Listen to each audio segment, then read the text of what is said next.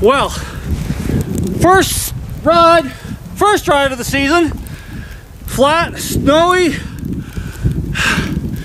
What a great time to mess with the Judge Goggles magnetic lenses. Still had the tints on from spring riding at Sled Fest down at Bear Valley last year.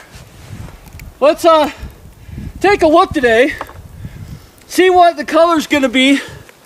Now I know there's flat light, a lot of folks, yellow, amber, blue.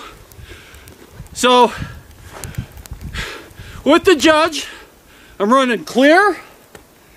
Use those for night rides coming out after dark.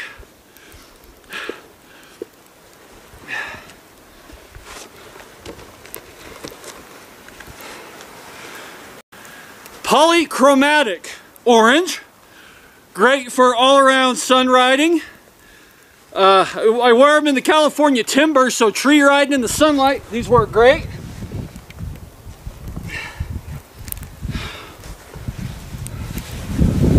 Rose for today's conditions. And you'll notice I'm switching these out with my gloves on. Super easy.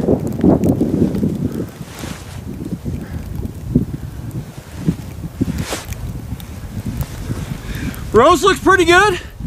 There's some old trench from the early riders today up here on the road. So the trench kind of blends out in the light. The tracks I just made show up really good with the rose color.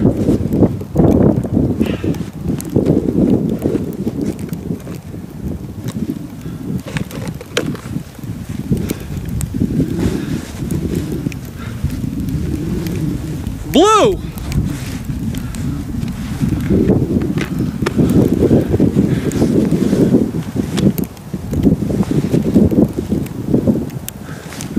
The rose really highlighted what little light there is. Blue is a little darker. Not like a tint, but a faded.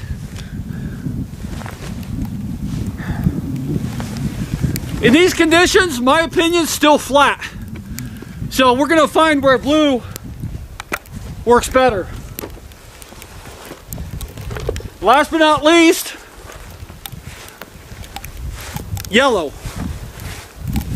Now I've used yellow quite a bit for these conditions.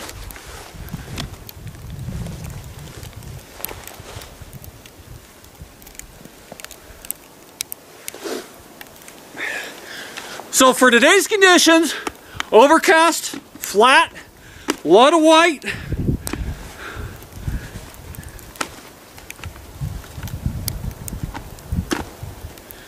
Oh, the gloves are giving me a little trouble on the yellow. There we go.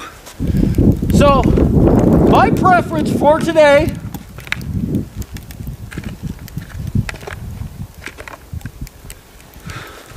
would be a rose. You can find these are Judge Gear goggles. You can find them at judgegear.com.